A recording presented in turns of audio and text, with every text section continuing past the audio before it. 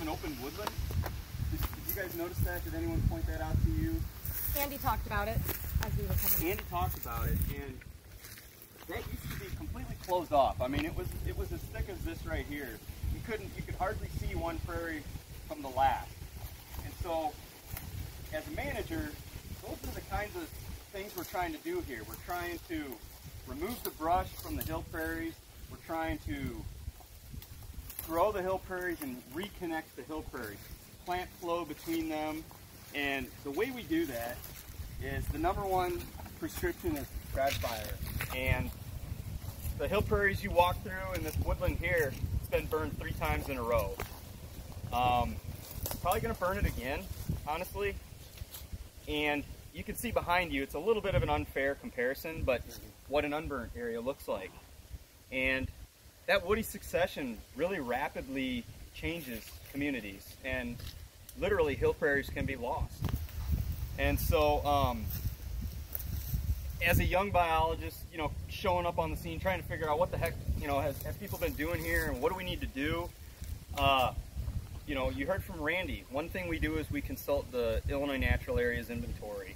We looked at where natural communities were mapped, you know, what their extent was. Aerial imagery is a tool we use a lot. I've got imagery dating back to the 40s that showed just how open this site was and how much it's changed. And so the biggest management conundrum here is access, ruggedness. This place is kind of a challenge. And so it takes, you know, not to toot a horn or anything, but it takes some work to do this kind of stuff. And the goal is to take what we've done here, continue it, and expand it to the several hundred other acres of the site that have not yet been burned or cut in, you know, have exotics treated.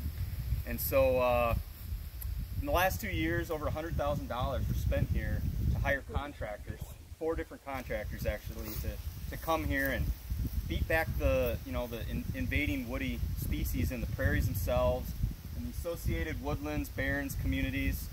And we need some follow-up work, so we're going to use new money to do some follow-up work.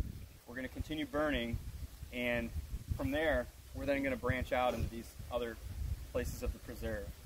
So honestly, that's a really simple story about what's going on here, but it is kind of that simple, actually. So, questions?